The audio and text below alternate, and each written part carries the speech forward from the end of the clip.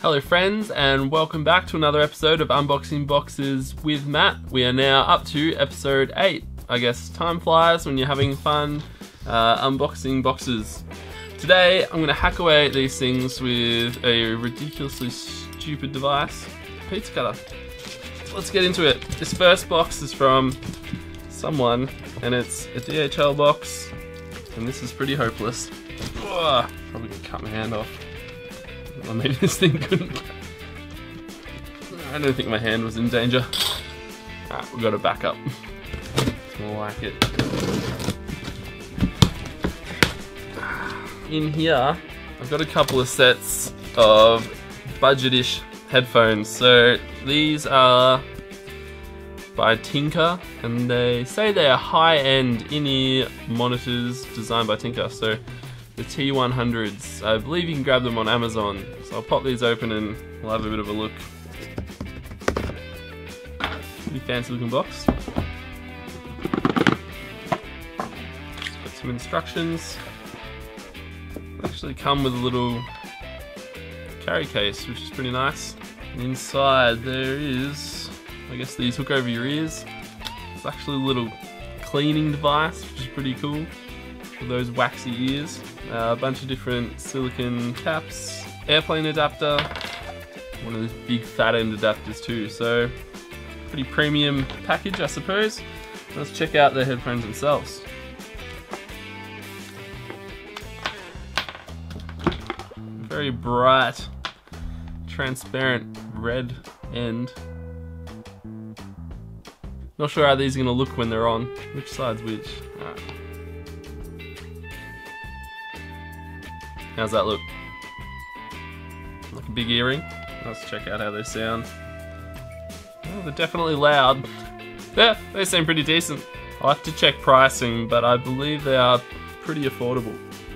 Be interested to see the footage to see how they look in my ears though. So it's pretty bright red. Alright, what's next? This time, oh man, Koshin Each Pro Gaming Headset. It's an interesting brand. Pretty sure it's Chinese, and these look like some of those cheapo Sades headphones. Let's pop them open and have a look. Alright, we've got some instructions. We got an adapter to that tiny little connector. I don't really know what you use that for. Piggybackable RCAs, an extension, 3.5mm cable.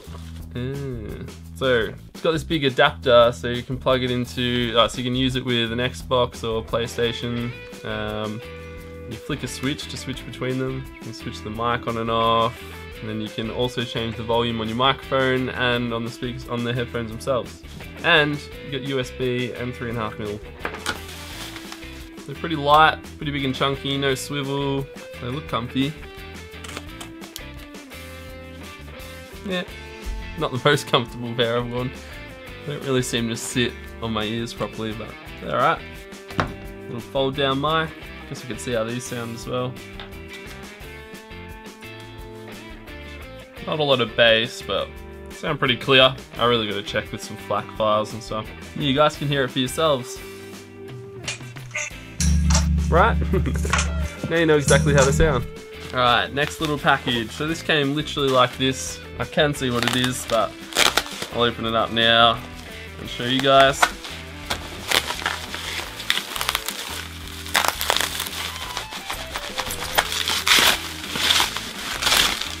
So, PC riser cable.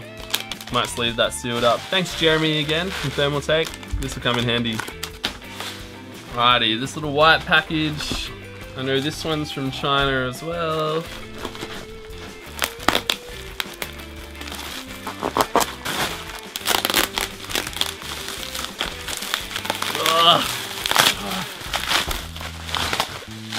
We got there. So you guys might have seen my T77, Z77 review probably about a month ago. It's a budget mechanical keyboard from a company called Grand Valor, and I was actually quite impressed with it, but I wanted to see if, you know, if the products were consistent, if they'd handpicked my one perhaps.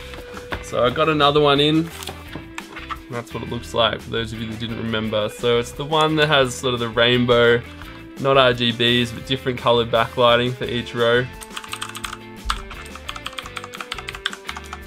And yeah, they use blue switches that are very similar to the Cherry MX blues. I think these actually look slightly different. Let me grab the other one and just check it out. So they look identical. So the switches are actually slightly different. So the switches on these look exactly like the Cherries. There's the switches on these, there's little side bits on them. I think they're actually a bit quieter. So I grabbed the other box and it appears to be the same product, Z77. I can't really read Chinese, so that's kind of limiting me right now, but if anyone can read Chinese, what do those white stickers say? Let me know. Aside from that though, honestly, typing on them feels the same. Yeah, I'm not sure what that's about, but I'll try and find out. Alright, I've got one more box which I've been hiding behind here because I've got another brand that's not respecting the surprise factor of the unboxing boxes with Matt series, so I had to sort of tuck it away back here. But let me pull it out. It's got a power cord. So here we've got the QNAP TS451A. There you go. That's white and green 4-bay NAS that comes with 4GB RAM. I think it's a budget or mid-range home NAS, and it can also be used as a home theater PC. We've got HDMI on the back and a whole ton of connectivity. USB 3 on the front, one of those weird little double connectors that Samsung used on like one phone, and a card reader. So plenty of connectivity, and you guys can expect a full review of that one soon. So that pretty much wraps up probably the messiest edition of unboxing boxes with Matt, and I promise not to try and use this thing again. Alright, I'll see you guys next time. Cheers guys for joining me for another episode of Hardware Unboxed.